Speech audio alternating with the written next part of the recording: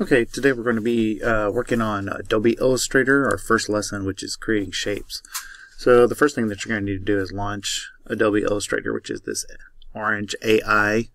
You can go to your search menu and search for Illustrator, right? It's Adobe Illustrator. And then once you have it launched, open this file, the Illustrator exercise number 1, drawing shapes. Alright, so the first thing we're going to do is draw a shape. So just similar to how it was in Photoshop and in InDesign, you have the rectangle tool. And so let's go ahead and make a rectangle. So just draw a rectangle, trace it over the current rectangle. You notice when that line comes across, that diagonal line, it's showing you that this is a perfect square. Okay. See the little buttons here, here, here? You can grab on that button and you can pull in, and you notice that it makes a little bit of a circular edge around there. So now we have a nice circular square right there. Okay, so I'm going to go back to my shape. I'm going to hold down on it and I'm going to choose the polygon tool and I'm going to make a triangle. So notice first thing that it does is it creates a six-sided polygon here. So right here you'll notice there's a little button you can push and the little plus minus appears right there. So you can change the sides. I'm going to change it down to 3 sides. Then I'm going to rotate that around until I have a, oops, let's undo that. So I need to go back and get my black arrow tool, right? Make sure it's straight. That looks pretty straight. And I can reduce the size by dragging in the corners. Right, so I'm going to drag that corner so it meets the other corner. Same thing here, I'm going to drag that corner until it gets there. So I have a perfect triangle.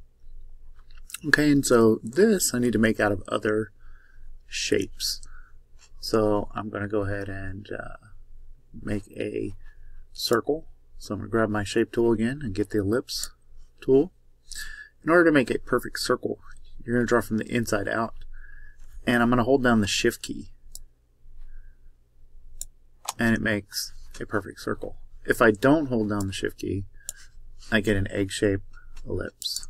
So grab my pointer, move that down. So let's make a triangle. Alright, so let's change that down to 3 sides. I'm going to rotate it around. And then I'm going to squeeze in the sides so it's nice and tall.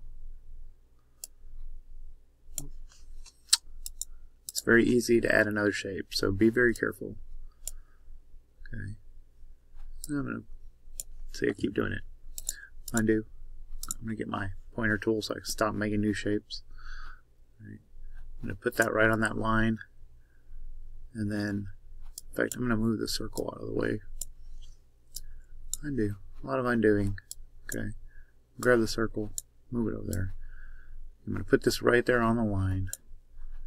And then I'm going to drag my right line over until that path is right there. And do the same thing with the left until the path is the right size. And now I'm going to drag the top down until I put the point right there where the other point was. Perfect. Okay, now I can put my circle back on the circle. Okay. Now you notice these all have lines around the edges, so one of the things I can do is I can click on that and I can make it white. Do the same thing here. Make it white. There we go. So now they blend together as if it's one object. Okay, so now I just need to make my rectangles here. Make sure both of these are white. And bam. Bam.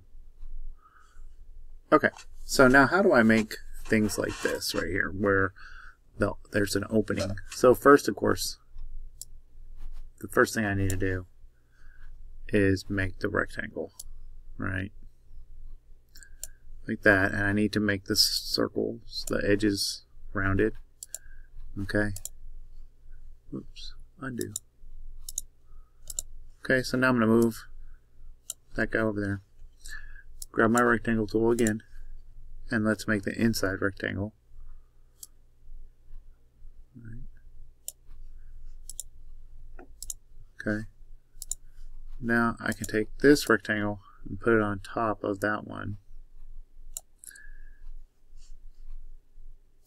Okay, so now that I've added this on top of the other object, I need to select both objects, like this, right? And then I'm going to go over here to Object, Compound Path, Make.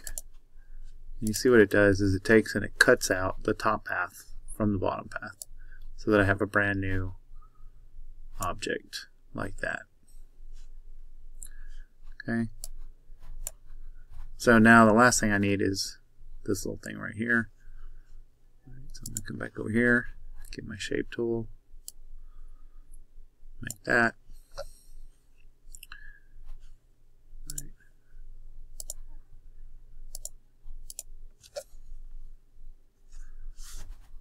So let's talk about the rounded rectangle tool. So right here you can go up here to rounded rectangle, and you can make this a rounded rectangle, and you don't even have to round it out later, right? So if I want to make this a round rectangle, it's already rounded, and I don't have to pull the edges in, right? Okay. So now I can grab both of these like that, right? And I want to join the paths together. Join.